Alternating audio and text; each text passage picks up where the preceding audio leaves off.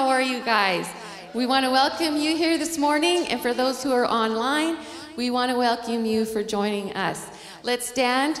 We're going to have some fun, and it might get a little loud because we're excited. We serve a God who is amazing, and we just want to give him the glory today.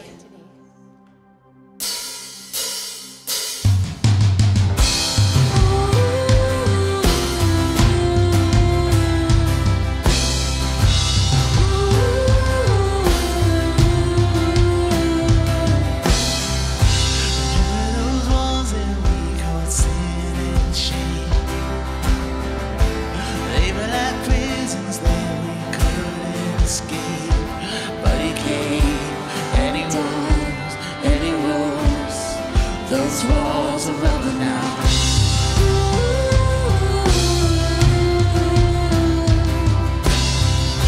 Remember those giants we called death and grave. Remember like mountains that stood in our way. But he came and he died and he rose. Those giants are dead now. This is who he is, he loves us. This is our God, this is what he does, he saves us. Before the cross, beat the grave, let heaven and earth proclaim. This is our God, King Jesus.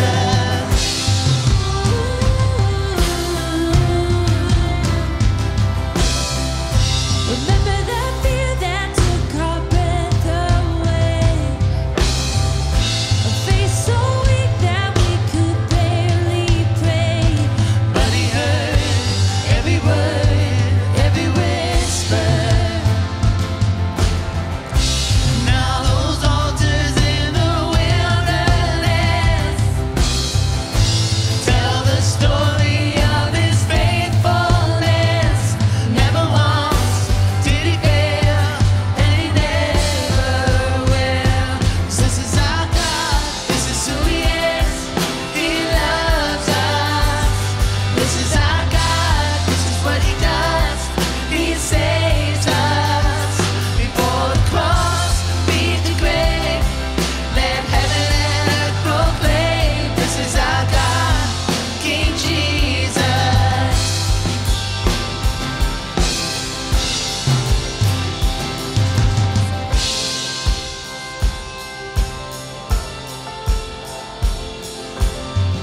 Who pulled me out of that pit? He did, he did. Who paid for all of our sin? Nobody but Jesus. Who pulled me out of that pit? He did, he did. Who paid for all of our sin? Nobody but Jesus. Who rescued me from that grave? Yahweh, Yahweh. Who gets the glory and praise? Nobody but Jesus. Who rescued me from that grave? Yahweh, Yahweh. Who gets the glory and praise? Nobody but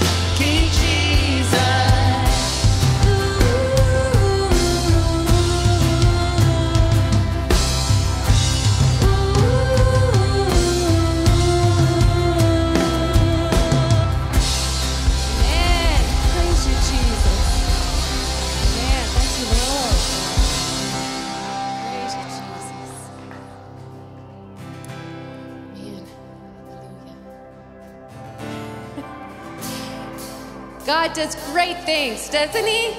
Amen.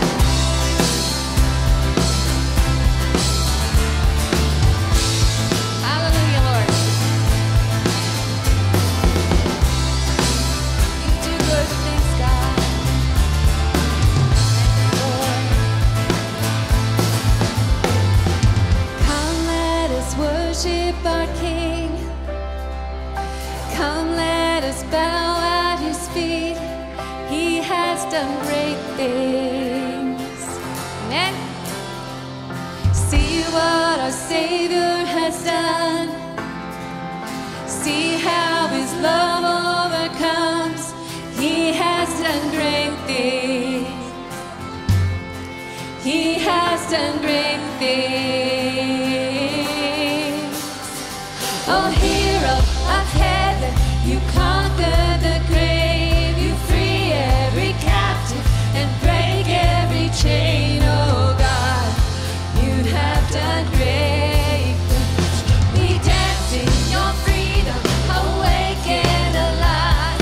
Oh Jesus, our Savior, your name lifted high. Oh God, you have done great things. Man, you've done great things.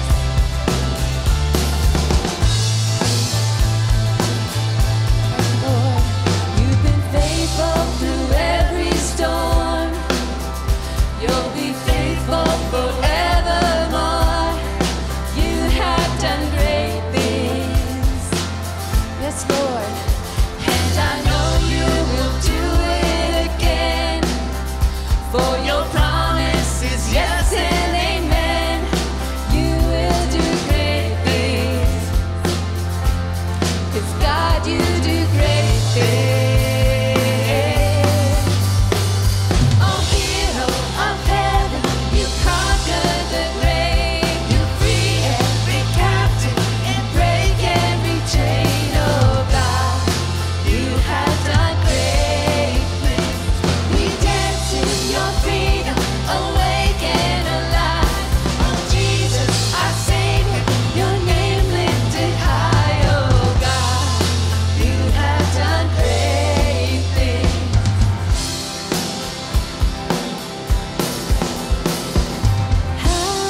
Hallelujah, God, above it all. Hallelujah, God, unshakable. Hallelujah, you have done great things. Oh, let's sing that again.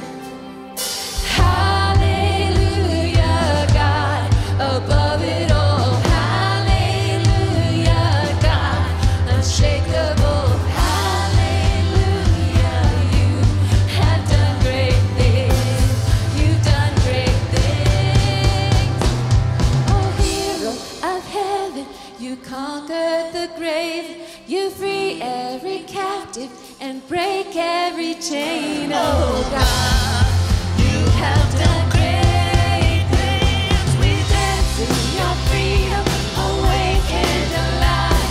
Oh Jesus, our Savior, your name lifted high. Oh God, you have done great things. You have done great things. Oh God, you do great things. Yeah.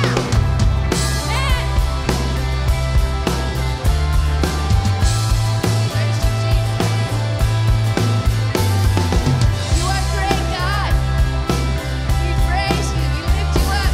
We give you all the glory and all the praise.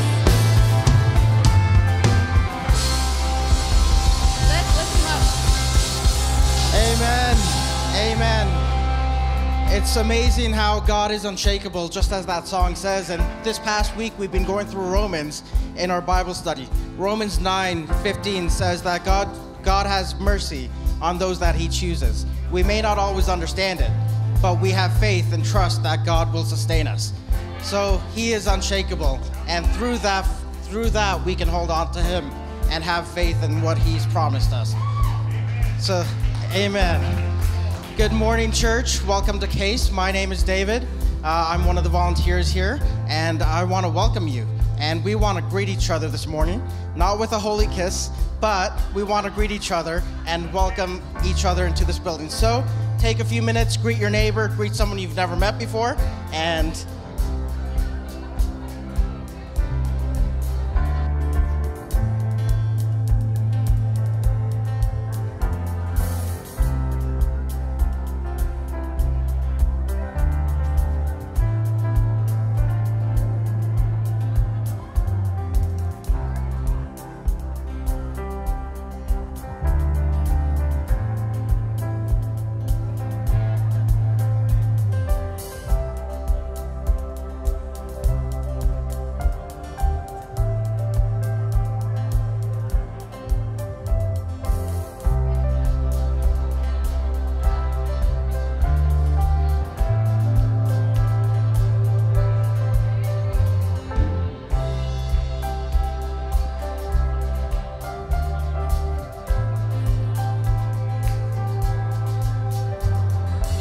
okay, well, hopefully you've gotten to greet someone, and if you want to start finding your way back to your seats, we will have plenty of time to connect after the meeting as well.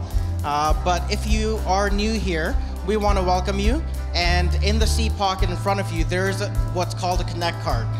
If you're new here, even if you're not new, we would love for you to fill that Connect card out because we would love to stay in touch with you. It asks for some information, and we want to stay in touch throughout the week and let you know what we have going on throughout the week. If you also would like some prayer or want to celebrate with what God is doing in your life, we would love to hear from you as well. We have leadership here that would love to pray for you at the end of the service, even talking to you, or you can email prayer@thechurchse.com and let us know what's going on, that we can partner with you. And we do believe in giving. We are a giving church. We believe that we love to give God back the first fruits of what he's given to us. And honestly, for me, the story of Mary and Martha comes to mind, where they were with Jesus, and one of them sat with intentionality to just listen and spend time with Jesus. And the other one served, was preparing stuff. And you know what? It's easy to think with tithing, it's only about finances. But I want to challenge you, and even for myself, what else am I holding? What else do I have available that I can give back to God? Whether it's my time, whether it's even just supporting someone with connection. Relationship means a lot, right? So what else do you have that God might be challenging you to even let go and release to him? There's so much that we don't think of, and if he's asking us to even give something, it might be a challenge, but something that's really profound that I found profound anyways, was obedience doesn't change God's opinion of us. He loves us regardless, but obedience changes our view of God, because we can see the faithfulness. When we're faithful with little, too much is given to those who are faithful with little, right? So obedience in what he's asked us to do really highlights who he is in our lives and really changes our view and allows us to get to know his heart more. So I want to leave you guys with that and just pray. Father God, I thank you that you've given us, you provide, and even more so than the birds or the fish in the sea, you love providing for your children. Would you show us just everything that you've given to us, and even what you're asking us to give back to you, would you help us to do it with grateful hearts? I thank you that you are faithful to complete the work that you start in your children, and you never leave us. Amen.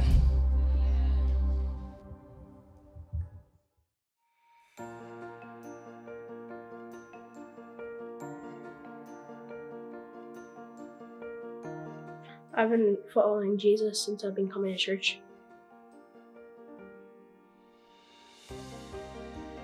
Because I want to take a leap in my faith.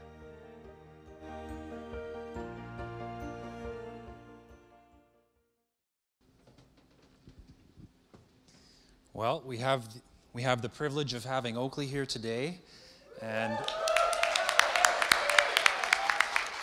it's been a long time coming. He's wanted to get baptized for a bit. So I have a couple verses here just to introduce the topic of baptism. First off, baptism is a step of obedience that Jesus commanded before he left. It says in Matthew 28:18-20, and Jesus came and said to them, all authority in heaven and on earth has been given to me. Go therefore and make disciples of all nations, baptizing them in the name of the Father and of the Son and of the Holy Spirit, teaching them to observe all that I have commanded you. And behold, I am with you always to the end of the age. Jesus himself was baptized. It says here, then Jesus came from Galilee to Jordan to John to be baptized by him. John would have prevented him, saying, I need to be baptized by you, and do you come to me? But Jesus answered him, let it be so now, for thus it is fitting for us to fulfill all righteousness. Then he consented. And when Jesus was baptized, immediately he went up from the water, and behold, the heavens were opened to him, and he saw the Spirit of God descending like a dove and coming to rest on him. And behold, a voice from heaven said, this is my beloved Son, with whom I am well pleased. On Pentecost, after preaching to the multitude of people, the people asked Peter, what must we do to inherit such a great salvation? Peter said, repent and be baptized, every one of you, in the name of Jesus Christ, for the forgiveness of your sins, and you will receive the gift of the Holy Spirit, for the promise is for you and for your children and for those who are far off, everyone whom the Lord our God calls to himself. Oftentimes people think of baptism as just being a picture, and it is. Baptism itself portrays the death, burial, and resurrection of Christ. In Romans 6:4 it says, we were buried therefore with him by baptism into death, in order that, just as Christ was raised from the dead by the glory of the Father, we too might walk in newness of life. Beyond just being a picture, though, it's actually a celebration and a joining of ourself with Jesus. It says in 1 Peter 3:21, baptism, which corresponds to this, now saves you, not as a removal of dirt from the body, but as an appeal to God for a good conscience through the resurrection of Jesus Christ. So it's my privilege today to baptize Oakley. Oakley, have you believed in Jesus and want to live your life for him? Yes. Then it's my privilege to baptize you.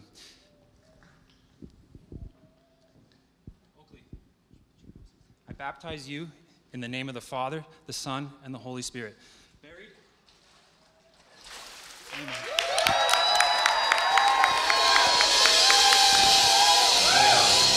Praise God. Hallelujah. Glory to God. Worship God for a while. Come on, let's praise God. This is an awesome thing. Praise the Lord. Father, in the name of Jesus Christ, we pray for Oakley. Pray for the baptism of the Holy Spirit.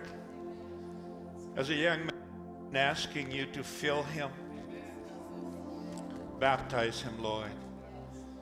Baptize him, Lord. You said all we have to do is ask. And we know for sure the baptism is coming upon him. Now or immediately in the immediate future. One thing we know, Lord, he belongs to you 100%. No enemy has any right to him whatsoever, ever. In the name of Jesus Christ, let the Holy Spirit fill him as he comes out of the waters of baptism in Jesus' name. In Jesus' name. Thank you, Lord. Thank you, Lord. We're proud of you.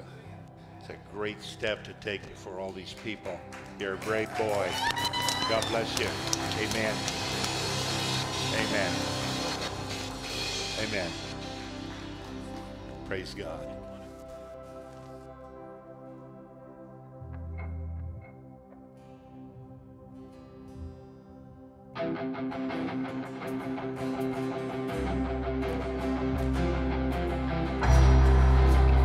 Amen.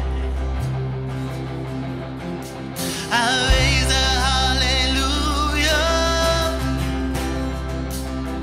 in the presence of my enemies. I raise a hallelujah louder than the unbelief. I raise a hallelujah. My weapon is a melody. I raise a hallelujah. Hey.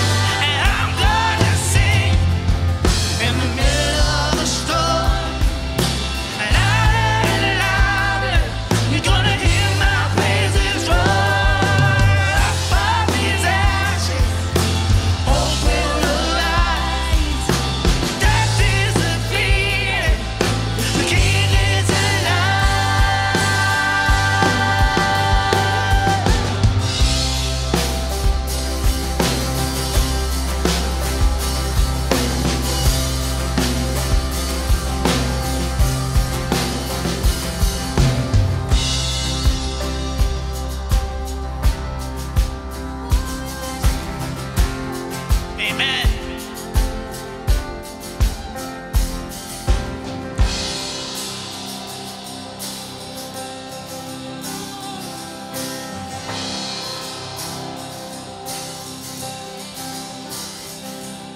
Sing it a little louder. Sing a little louder. Sing a little louder. Sing a little louder. Sing a little louder. Sing a little louder. Sing a little louder. Let's sing a little louder. Sing a little louder. In the presence of my enemies. Sing a little louder. Louder than the unbelief is. Sing a little louder. My weapon is a melody. Sing a little louder. Heaven comes to fight for me. Yeah. Sing a little louder. In the presence of my enemies. Sing a little louder. And louder than the unbelief. Sing a little louder. My weapon is a melody. I sing a little louder. Lord, I'll sing a little louder. And I'm gonna sing in the middle of the storm. Louder and louder. You gotta hear my praises roar. Above these ashes, hope will arise. Death is defeated. The King is alive. I'm gonna sing in the middle of the storm. Louder and louder. You're gonna hear my praises roar. Above these ashes, hope will arise. Death is defeated. The King is alive. Oh, I raise a hallelujah. I raise a hallelujah. I raise a hallelujah. I raise a hallelujah. I raise a hallelujah. In the presence of my enemies. I raise a hallelujah. Louder than the unbelief. I raise a hallelujah. Weapon is a melody. I raise a hallelujah. Hey.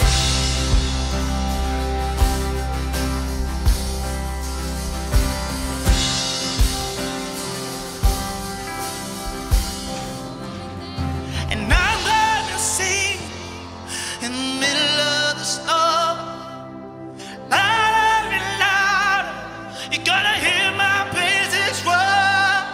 And out from his ashes, hope will arise. Death is defeated, the King is alive. I'm gonna sing in the middle of the storm. Louder and louder, you're gonna hear my praises roar. Out from his ashes, hope will arise. Death is defeated, the King is alive.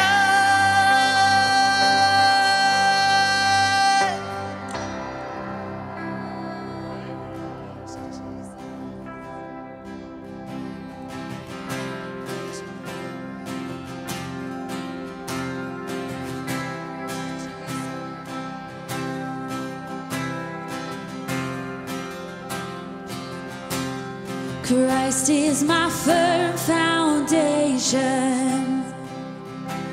the rock on which I stand when everything around me is shaking. I've never been more glad that I put my faith in Jesus, for He's never let me down. He's faithful through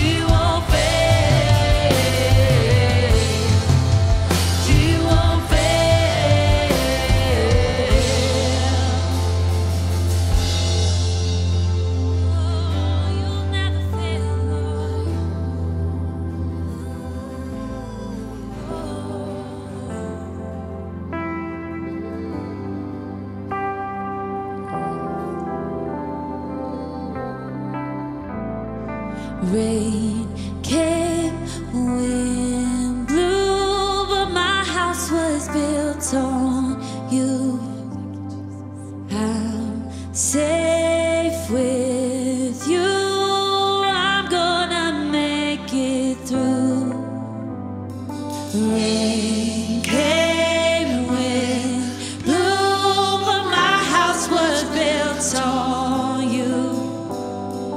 I'm safe with you. I'm gonna make it through. Let's sing that again. Rain came, rain came, wind blew. My house was built on you.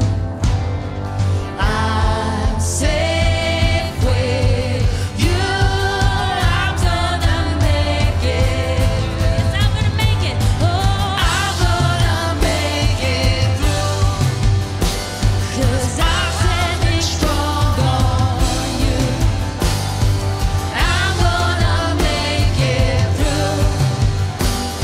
'Cause my house was built on you.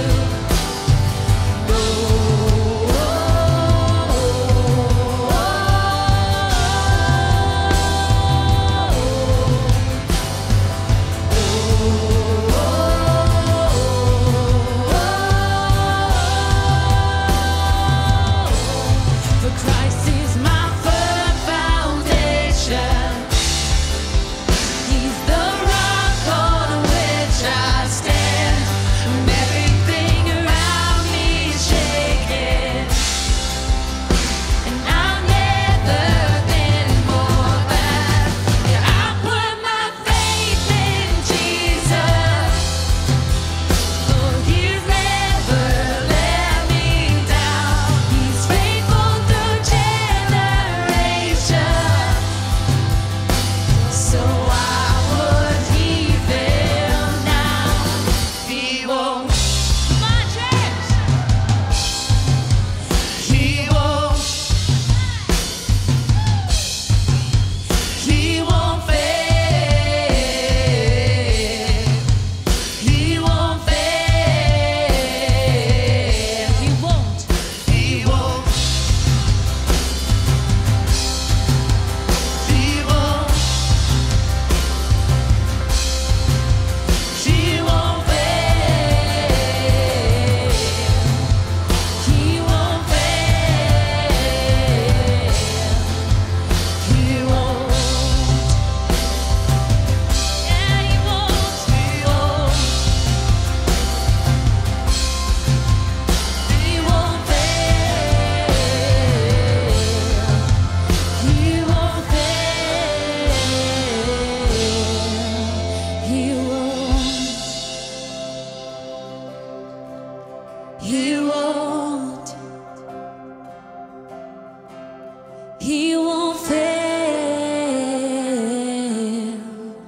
He won't fail. He won't fail. He won't fail. He won't. Amen.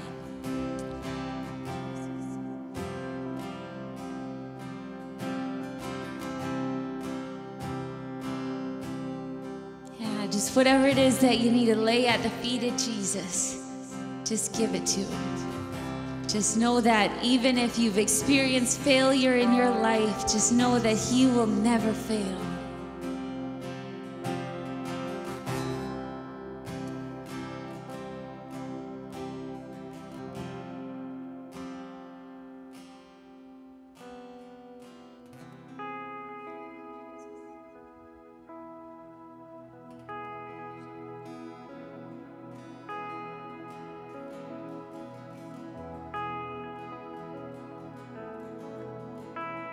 How great is our God?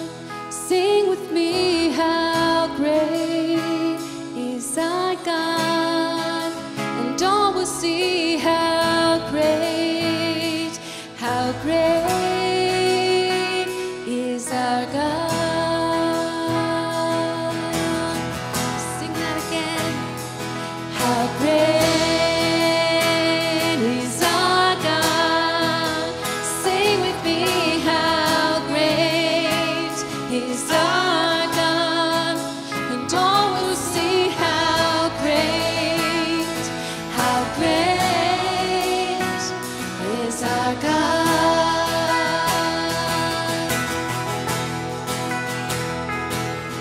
the splendor of the King, clothed in majesty.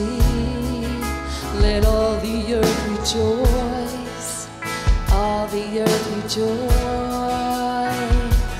He wraps himself in light, and darkness tries to hide, and trembles at his voice, and trembles at his voice. How great is our God? Sing with me, how great is our God?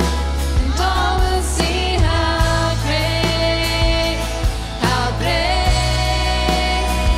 is our God.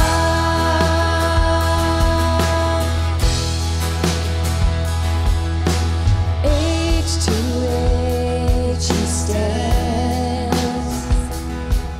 and time is in his hands, beginning and the end, beginning and the end.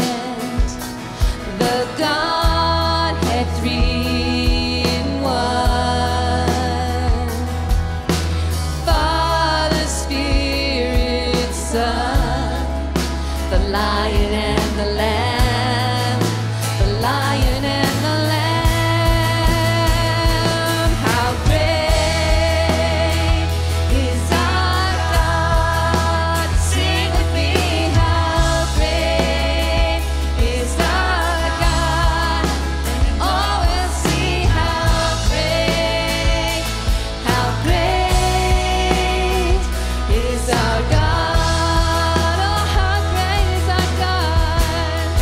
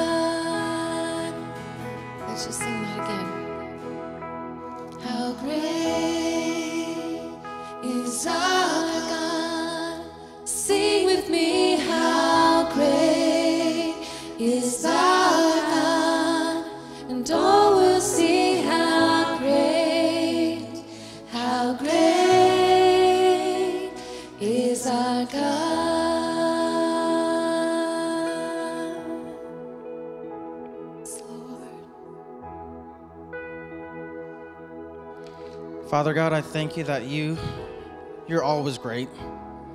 We can come to you at any time, good or bad. You're always going to be there for us. I thank you for your faithfulness, even when we're not faithful, that you are faithful to stay by our side. Amen. Thank you, worship team. Awesome. Well, another welcome this morning. It's been a great service. We got to participate and worship together, as well as celebrate with a baptism. I mean, that's just the start of it. We've got Pastors Andrew and Evelyn Picklick here. They're from our partner church at Motion Church in Kamloops. So we want to welcome them. They were here last week and have been here the whole week. So yes. And I know they've been here for the full week and just pouring out to this body. They've been meeting up. I know myself and Vicky met up with them on Friday and got to spend an hour and a half or 2 hours with them and just sit with them, get to know them a bit more. And it's been a great blessing. So I just want to honor you both and thank you for that. Thank you. Not just for myself and Vicky, but for the body, for Case, and just your mentorship and your willingness to pour into our lives. So I really want to honor you guys for that, and it's a treat to have them here visiting us. And I want to invite Pastor Evelyn up. She's going to just talk to us about International Humanitarian Hope Society. And if you'd like, this is a bulletin that you can find at the hub just outside the doors, just to keep you updated. But I'll let Pastor Evelyn talk more about that. Thank you, Dave. Doesn't he do a good job? Wow. Praise God. It's so good to be here again this Sunday. And thank you for your warmth and love to us. We really, really appreciate that so much. It's been a great, busy week for us, but our hearts are full of joy and gratefulness to the Lord for all that he's doing in this church. This is amazing. There's so much happening here that possibly a lot of you don't understand. They're very important, planted into missions around the world. And I want to show you some pictures this morning of your involvement in the kingdom of God around the world. This is what you have done out of this church. And we're going to start with this picture of the school that we just built. You were the major contributor for this school, and they put a plaque up. Amen. So we'll just roll the pictures. This is the cutting of the ribbon for the opening of and this is Bishop himself, and here they're praying a prayer blessing over the school. It was such a momentous time there. This is Bishop and George in the pink. Him and his wife are the pastors of the orphanage. They have 44 children that they support. Here's the desks that you bought for them. This is last time we were here. And at the opening, they also had all the desks assembled and ready to show the children. The kids were so excited, as you can see. They're really precious. This is all high school students now. And then we look at the elementary. They still have the old desks in the old buildings, you know, but they're very happy. And they feed them every day there as well, plus buy the uniforms for them. So it's such an active place. And the children, this is a lab. They also have a lab now. So this is really exciting to see the children advancing in the science. Now we're going to Emmanuel Children's Home in Myanmar. Myanmar is next to Thailand. And this is the orphanage over there that they have. This is the boys' dorm. Now here's the girls' dorm that we are expanding. We're building another floor on top. They have 17 little girls. And they went to the government. This is really interesting. They said, could you help us? We need to build a second floor on the girls' dorm. And the government lady came out and she looked at it and she said, we'll give you $6,500 to do that. That is amazing. That is a miracle, believe me. So we're adding to that. We've already sent 4,000. And we've got about 6,000 to go to finish this up. And it is so exciting because this is a pastor there that runs this orphanage. And he puts these kids through Bible school, a correspondence. And on the internet, they are learning so quickly. So he's raising champions. This is the school, or the orphanage, I'm sorry, the girls' dorm.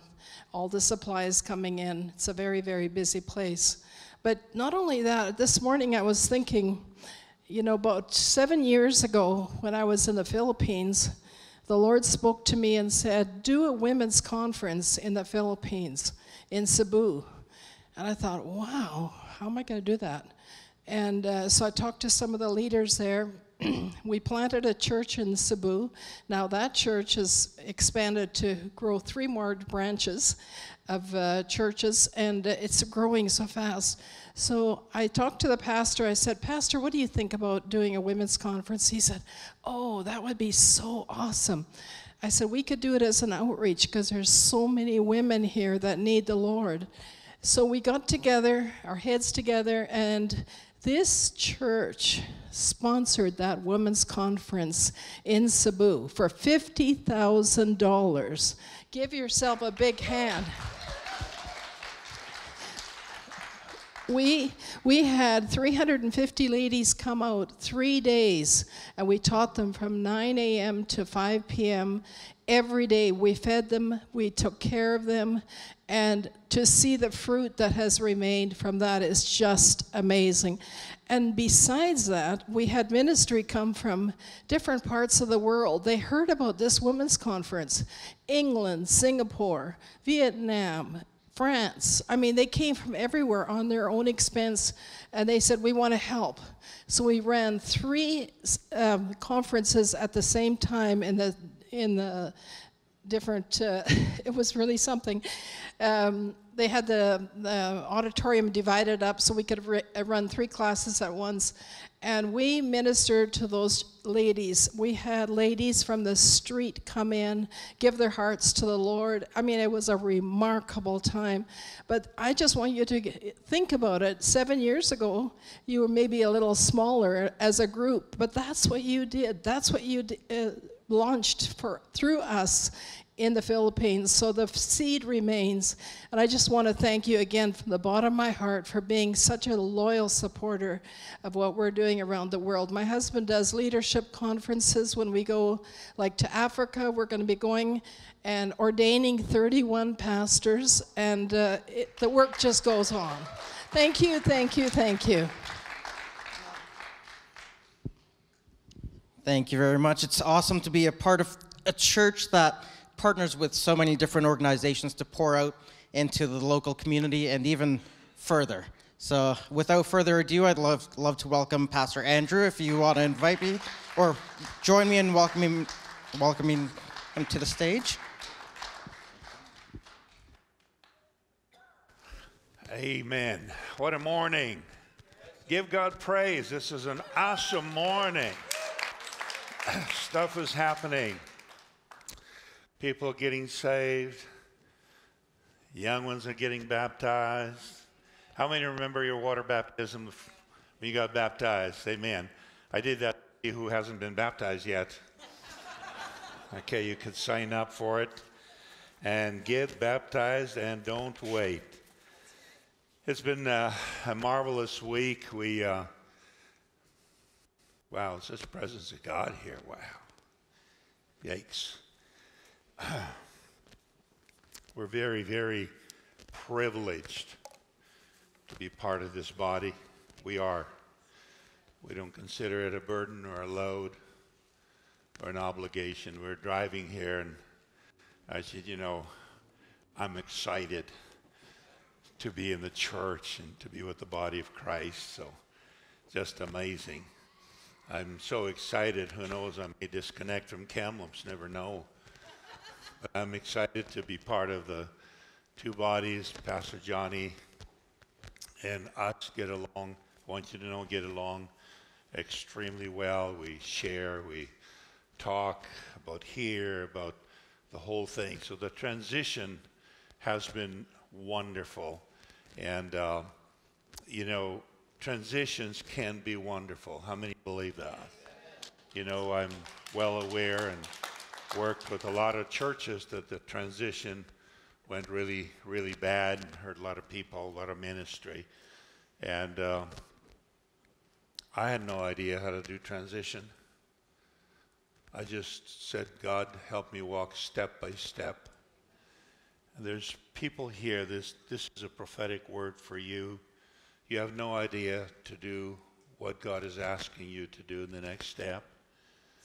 And have your ideas, there's nothing wrong with that, but God will organize your ideas and add to your ideas. How many know that? Holy Spirit wants to be part of all of our life, whether it's in business. The Holy Spirit's not just for a good church service. The Holy Spirit's for a good church service so we can serve out there and be who God wants us to be.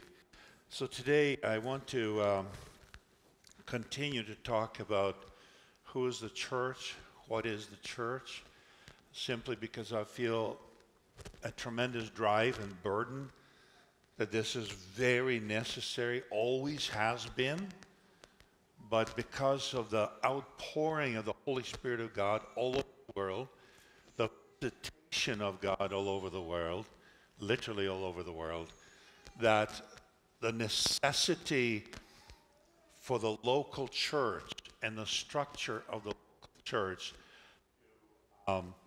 attain and retain the wine of the Spirit, the movement of the Spirit, and then be able to distribute that, as it were, effectively in all aspects of our society. How many get that? So it's not going to be helter-skelter all over the place, scattered pieces of the body of Christ everywhere. It's going to be through an assembled body of Christ that God has for us, and there's great things. So I'm going to start with how important is church, how significant is church, and I'm going to try and follow the notes a little bit. I think I'm going to finish my...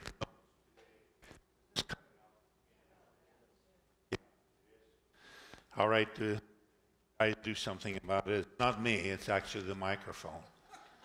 Amen. I was back there and came over here and somebody said, turn your microphone off. Well, that's their responsibility over there, and it's supposed to stay on all the time. Not like the preacher who forgot to turn it off and right before he preached had to use the facilities. So he went to use the facilities, and the PA people were just scrambling, wondering what in the world is this noise coming through in the audience. Finally, he's walking down the hallway, going, "Oh, just help me, anoint me today. He walks on the platform. Pastor says, "One thing we know, we heard you washing your hands, and that's wonderful." So I am extremely cautious, and this thing is on my ear. Okay. So do you want to give me a mic, or should we start? And so you don't interrupt the anointing. If it's fine for you, it's fine for me. In fact, I don't even need a mic. I could yell way louder than that. All right, you take care of stuff, and I'll take care of my stuff. Pardon? Quit touching me. I'll give you 30 minutes to get your hands off my body. I'm crazy, I know. I have fun. How many know we can have fun in the house of God and still stay spiritual? Put this in your pocket like so. Okay, whatever. I don't like technology. Okay, you do whatever you want to do. I'm going to preach. Just hang in there when the anointing hits you. All right, Acts 20 and verse 28. Thanks, buddy. Acts 20 and 28. The Bible says to the leadership to be careful to grow themselves. You can read that scripture there. To advance themselves in God, because they are to feed the church which Jesus purchased. Now, as I look at you, I am ministering and part of an extremely expensive group of people. Over the years, Satan has try to make the church look crazy and useless, criticize the church. Public media over there finds any kind of little fault. They find one guy, two guys that fall or do something wrong, and they play that violin over and over and over again, but they haven't found anybody that's powerful, faithful, and moving on in God and make those announcements. How many know what I'm saying? And so we're not going to join that crew when we see whatever happens sometimes to ministry or churches. We're not going to be rotating that and creating a negative view of the church. We're going to see the church as Jesus sees the church. When Jesus looks at the church, he doesn't see you first. When God looks at the church, he doesn't see you first. He sees the blood of his Son first, covering you. He sees righteousness covering you. Come on, say amen. Preach with me this morning. So he purchased the church. Whatever you purchase, whatever you pay for, your purchase has to equal the price you paid. Got it? Yes. Say, I got it. Because I don't know whether I'm coming across well or not. My background's Ukrainian, so who knows how I'm coming across. So say got it. So in other words, the price Jesus paid and the value of who Jesus was. Let's take this slowly. All right? It's like a mother writing to her son, says, I know you're a little slow, so I'm going to write very slowly so you can read it properly. We have to take it slowly and say, how much is the church worth? What is the value of the church? Forget what the world says. So God sent his Son to pay and purchase the church. His Son is equal with the Father. Jesus and the Father are one. Amen? Amen. Jesus is the same value as the Almighty God who sent Jesus down to pay for the church, to buy the church. You're purchased. So what he bought is equal to the price he paid. We're not just a little group. We're not just a little religious exercise. We're not just some religious organization or society that the world might criticize. We are the most valuable entity on earth. I'm going to keep drilling it because you're not saying amen. If you want me to quit preaching, you want to go for lunch, say amen.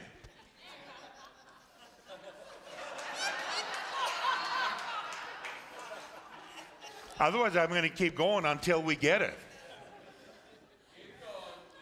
Thank you. How much is this assembly worth? Who have you come to this morning? I'm going to church. You got to see it very differently. You got to see it with divine revelation.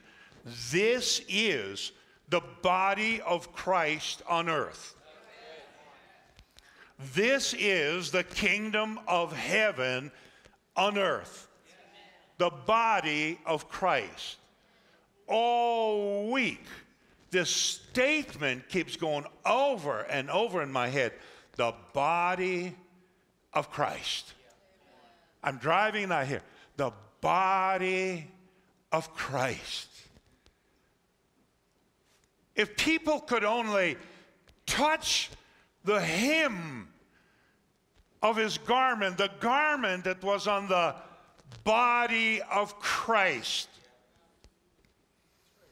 they would be healed from all kinds of issues. Issues. When people come here, whether we have an altar call or not, whether we do a certain kind of model or not, is really not the significant thing. The significant thing is that they're coming, I want to say it carefully, to Jesus, the body of Christ.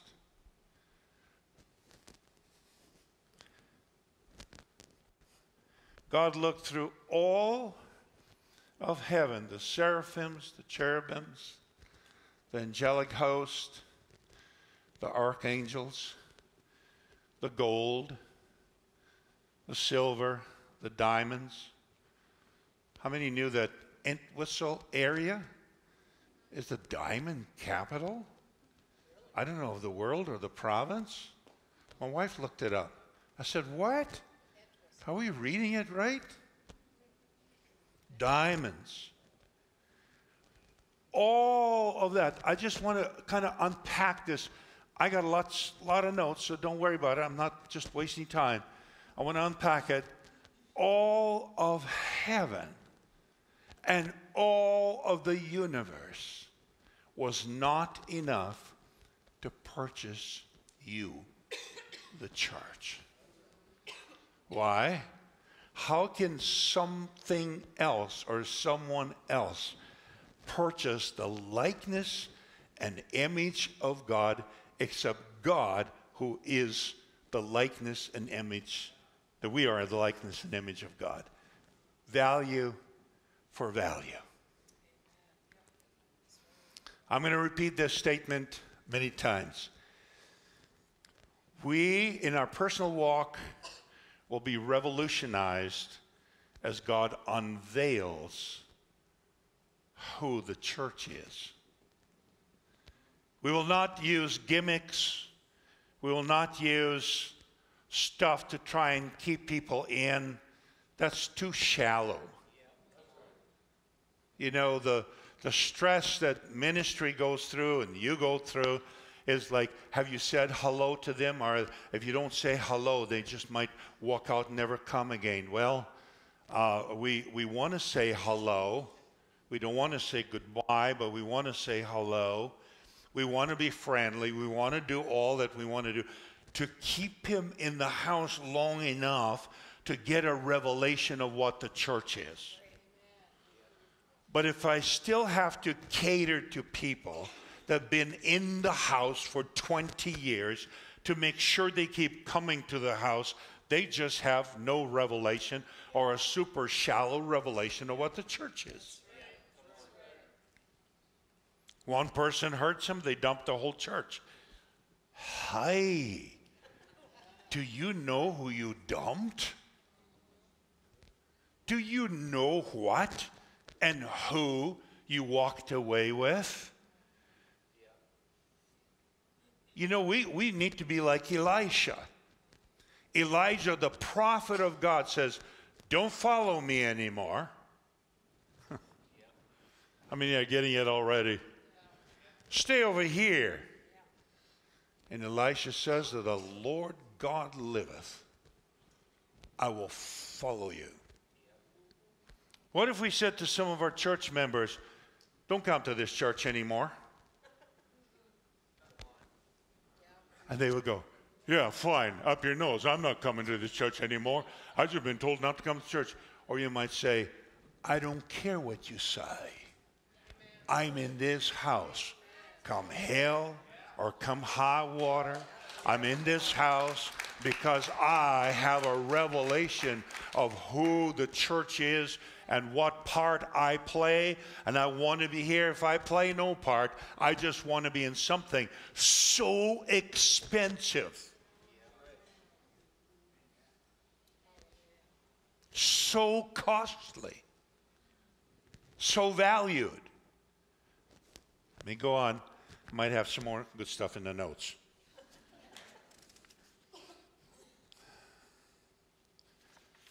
The church is as valuable as Jesus Christ, because Jesus Christ was the price. And individually, think about what it does individually. One of the greatest things that people struggle with is worth and self-worth and not feeling important and, you know, I need, 25 friends to feel important. I'm going to be honest with you, I love friends, but I can feel important without one friend, because I got the friend of all friends, and that is Jesus Christ. That's where you start with your friendship. Don't look to others what Christ is supposed to do in your life. Don't look for fellowship that you're supposed to have with Jesus and you're looking to get it out of somebody else. You're not going to. They'll disappoint you sooner or later, or you'll disappoint them sooner or later. I mean, really, really, really hear this and understand how valuable you are. People talk about value. Well, I'm valuable because I'm used in the church. I'm valuable because I got friends. That's all wonderful. Those are the side effects. But the value comes when we understand how much Jesus Christ paid for us. I'll read in my notes. In this day, God's revealing who the church is. In the days to come, I prophesy that the world will find out who the church is. The world will find out who the church is, because the world thinks it's ruling itself and running its own show. How many know that the church is supposed to rule the world? Okay, I'm going to run that by again. The church is supposed to rule the world. We're not just a little charismatic party. We are God's divine government on earth, originally intended to rule and reign with Christ on earth. Come on, church. That's who we are. That's where God is taking us. We have a bigger purpose than influencing 2 or 3 neighbors. We have an Ottawa purpose. We have a Victoria purpose. Where's your capital? Edmonton? You should be happy. They won, even with a broken hockey stick. This isn't it. This isn't just having good services and having people come. That's part of it. But there's a big picture. The Bible, God said to Abraham, you're going to bless the nations, which means you're going to empower the nations to succeed and to prosper. You're going to have impact in the nations, plural, the world. Don't let me get excited all by myself. In days to come, the world is going to find out that ultimately the church is to rule. That the nations of the world and the kingdoms and the systems and the governments of this world who are anti-God are going to have to bow their knee and adjust their systems to the kingdom of God. And Jesus Christ will be and is Lord of all. He is the King of all kings. I know we're kings, but He's the King of all kings. He's the King of the universe. Have a vision. The prophets saw this and prophesied.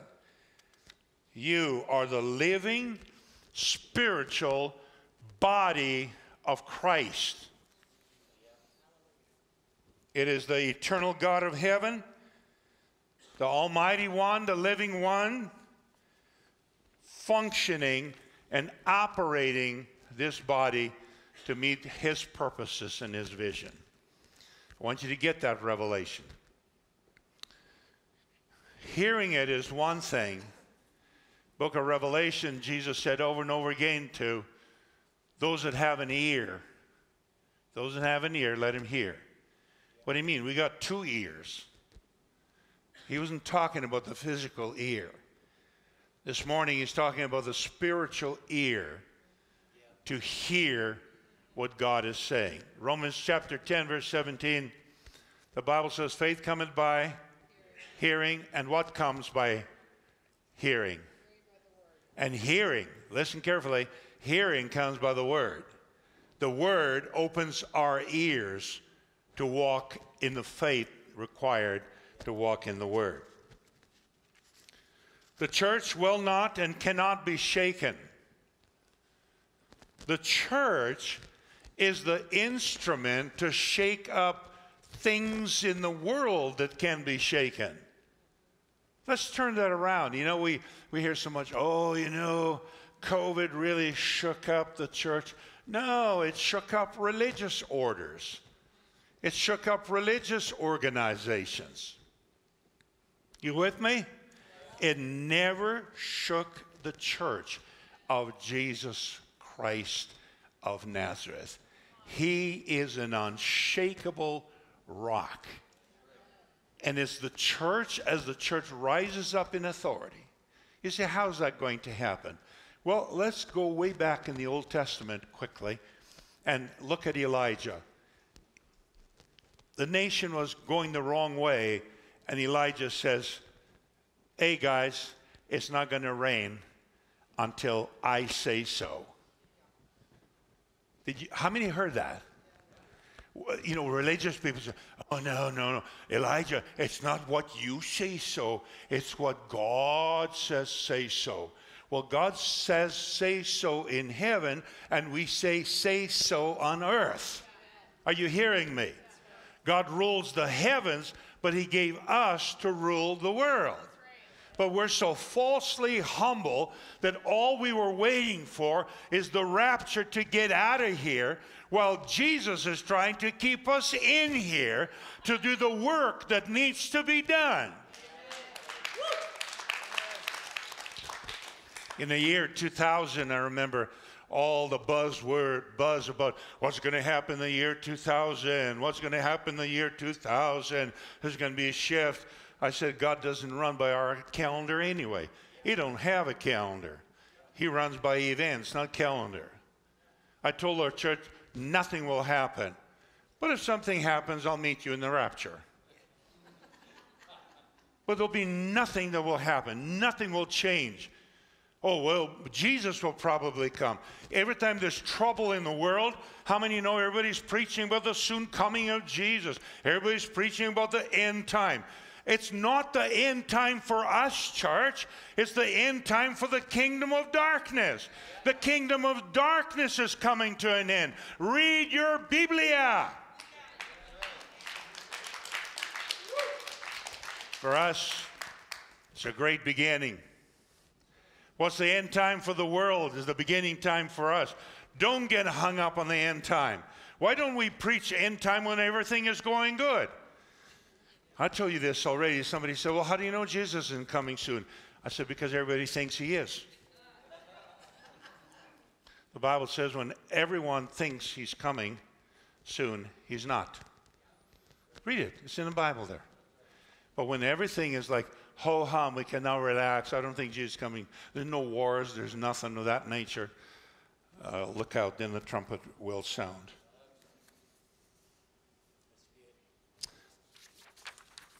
Our relationship, I think it'd be wise to introduce the value of the church and the necessity for the revelation of having a revelation of the church.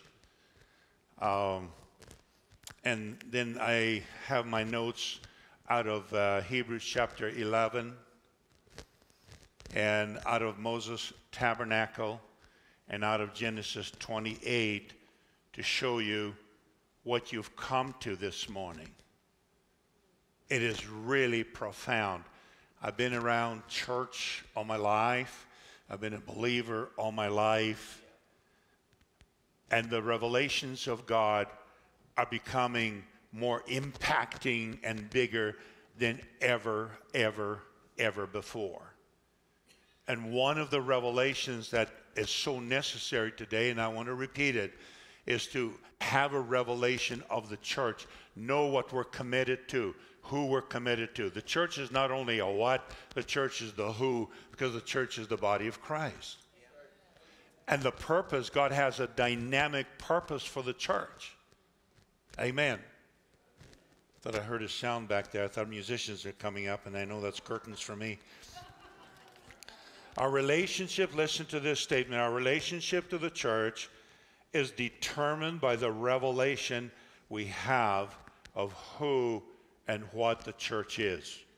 Our behavior in the church, our commitment, our loyalty to the church, our involvement in the church, our honor in the church, how we honor the church, how we honor the members of the church, how we honor the ministry has totally to do with the revelation that we have from God of who and what the church is.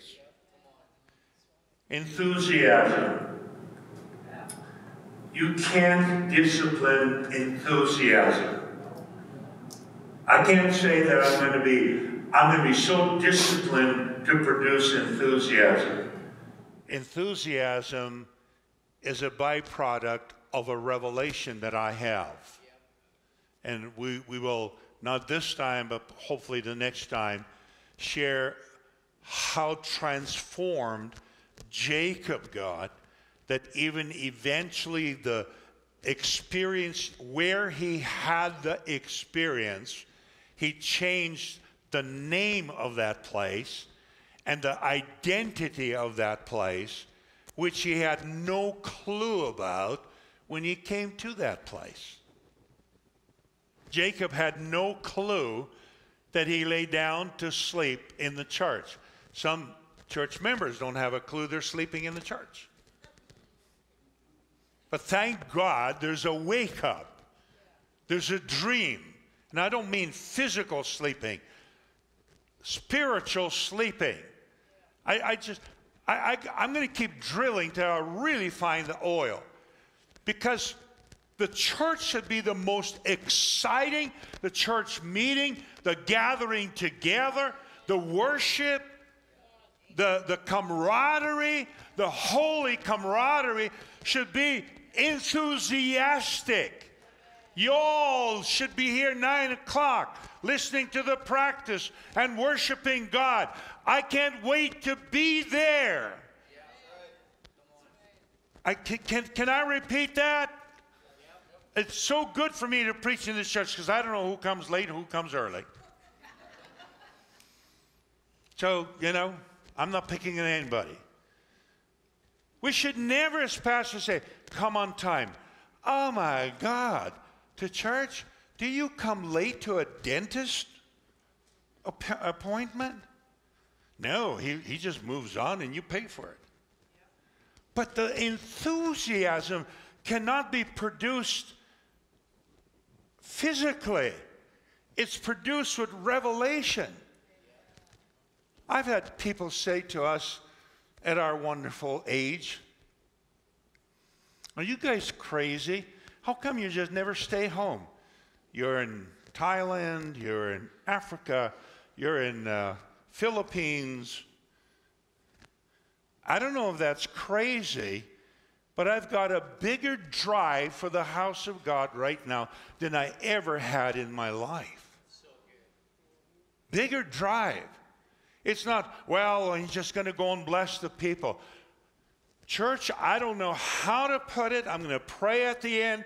We need such a supernatural revelation of who the church is that we are so enthusiastic. We are so passion-driven. We're not ho-hum. Where's this one? I don't know. They haven't been in church for 3 weeks. Pray for them for a revelation. Don't drag them to church because then you'll have to drag them out. Pray for a revelation. It's revelation that does the transformation. Why am I yelling here all by myself? Where are you? Let's work together. Let's have a revelation. Let this be a different church than any other church. We don't come to church because somebody can pull rabbits out of a hat. We don't come to church, well, I like the music. That's wonderful. You have wonderful music. But one day you're not going to like the music. One day the drums are going to be too loud. One day your ears are going to get weak and you're going to say everything's too loud. I'm going to find a nice quiet church because we need a revelation of the church. Put earplugs in, but stay in the church.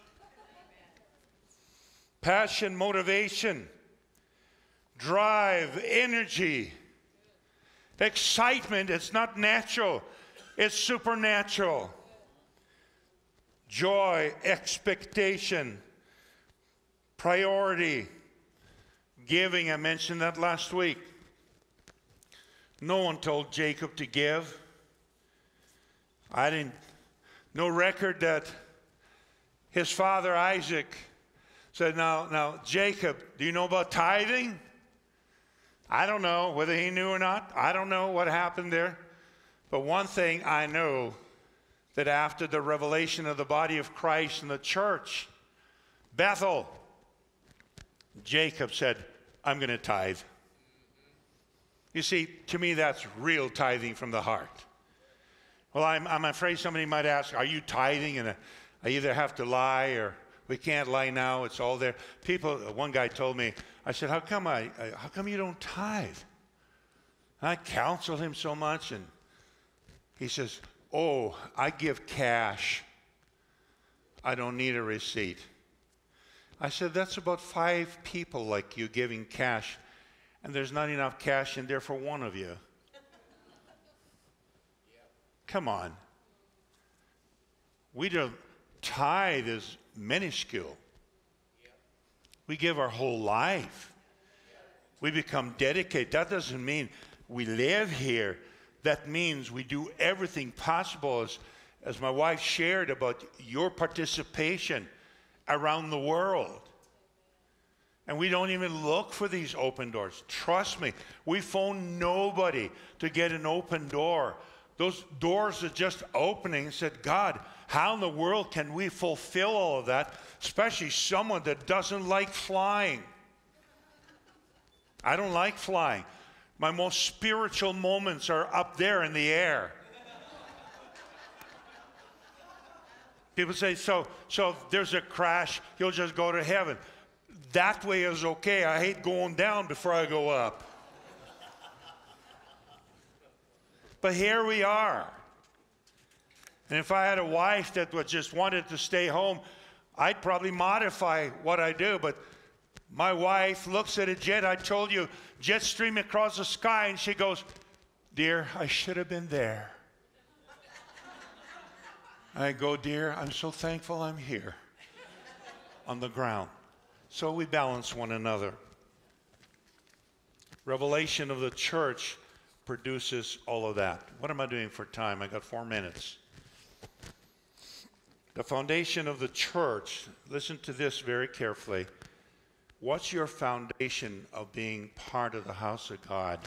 Friends, fellowship, music, whatever else. Trust me, over the almost whatever years, 58 years or close to 60 of pastoring, I know all of that will change with time.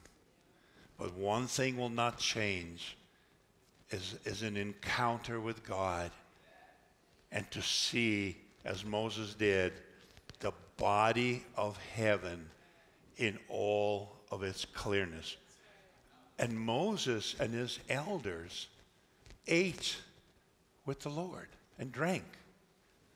I don't know what they drank, coffee or wine. I don't know where they would have got the wine from, but they ate and they drank with God. I'm going to stretch this a little bit. Who are you sitting with?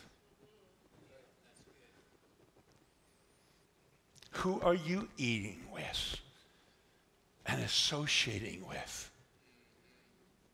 It's that body of Christ that was knocking on the door saying, can I come in and fellowship with you and commune with you?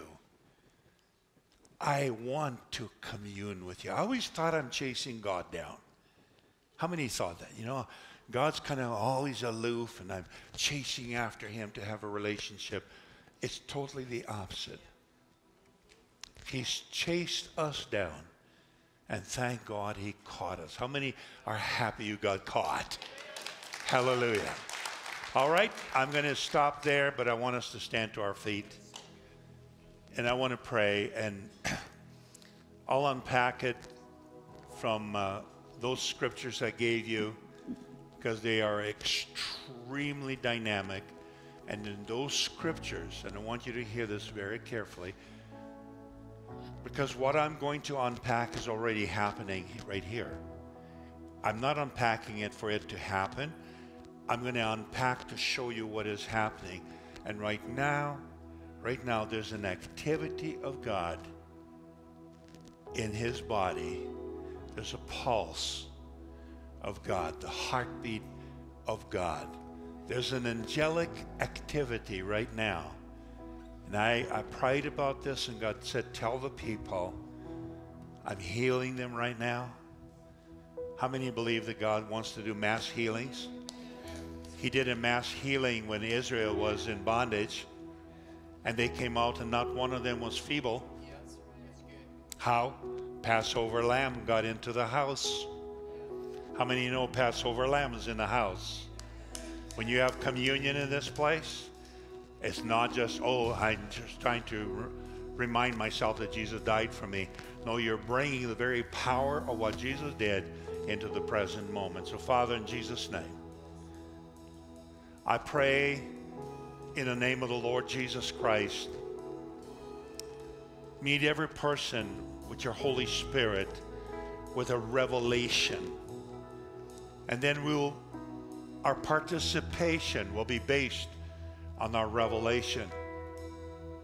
Our commitment, our loyalty will not be based because it's a nice place to be. Of course it's a nice place to be, but that's not good enough.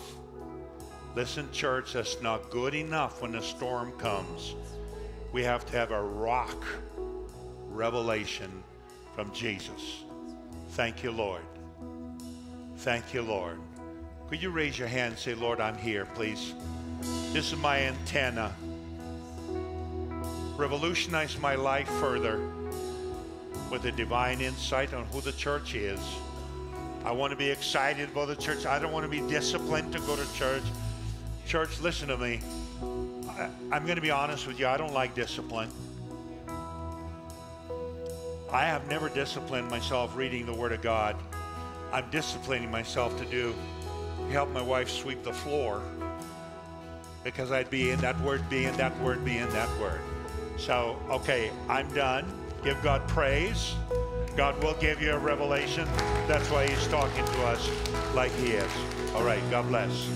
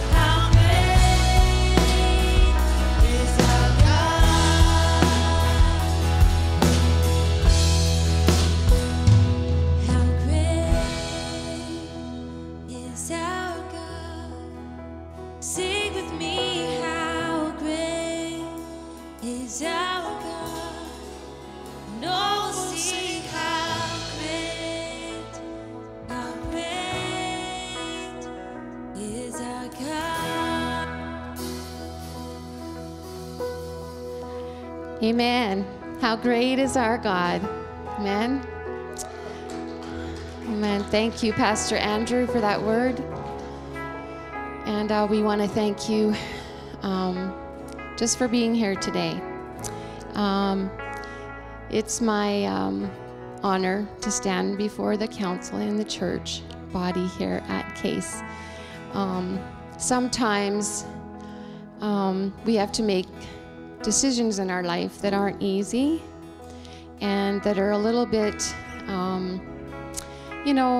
uneasy because we don't know what the future holds.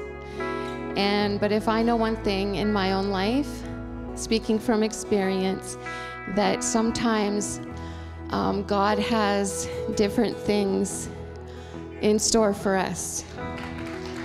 And it's kind of a bittersweet thing because sometimes we get comfortable in what we've done or what we're doing. And going forward, we might not know what He has planned. But if I can just say something, it's always good. It's always good. Amen. I just want to invite Vicki and Dave to come up. Stand with me. For those of you who don't know, this is Vicki and this is Dave. If you don't know, they're married. That's why they're kind of getting close. They actually met in this church. They got married right here. And we just want to honor you today. For those of you who know, Vicki is our World Changers Director. And she's put in a lot of dedication and a lot of work. And you have a passion for children, and you have a great passion for God to use you in any way that He can, especially when it comes to children. And we're sad to say that Vicki put in her resignation this week. And it's always a hard thing for everybody. But we want to say thank you on behalf of the church, on behalf of the staff, and on behalf of the council. We just want to thank you for all that you poured out. These are actually for you, so if you want to take them, they probably look better. They're beautiful flowers. They're not Dave's, Kelly. Anyways, we just want to thank you so much for your faithfulness to God, and we want to bless you, and we just want God's very best for you. And we don't know what's going on from the next few weeks. May 11th, you said, was your last day in the office. And we just want to encourage them and pray for them. Please lift them up in your prayers. And you don't know what God has in the future. We don't know what God has in the future, but we know it's good. And it may be hard, but know it's good. His plan is always perfect. But thank you so much, Vicki. And thank you so much, Dave, too. Yeah, would you stretch your hand towards them, please? And we're going to say a blessing upon them. Lord God, I thank you. I thank you for this wonderful couple. God, I thank you for their faithfulness to you. Lord, I thank you that they're your children and they love you. And their ultimate desire and passion is to serve you faithfully in whatever that looks like, God. And Lord, I pray that you bless them. We pray as a body that you would just take them on whatever journey that you're wanting to take them in, God. And Lord, bless them and may it be fruitful, God. And I pray that as they step on this next phase of whatever that is, that they will know, God, that they have a church body who does love them and is supporting them in every decision that they make as a couple, Lord God. We pray you bless them, and just have your favor upon them, Lord God. We just thank you. We pray this in Jesus' name. Amen. God bless you guys.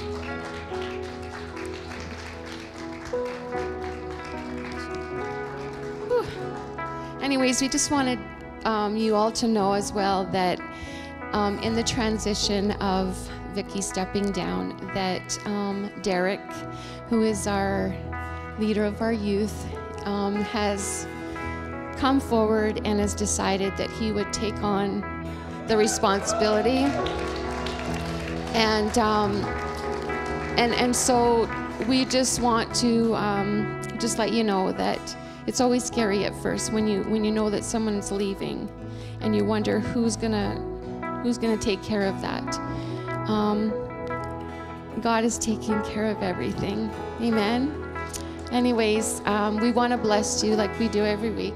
And so if you want to hold out your hands, and we'll say this together. May the Lord bless you and keep you. May the Lord make his face to shine upon you and be gracious to you. The Lord lift up his countenance upon you and give you peace. Have a good week, everyone, and we'll see you next week. Bye.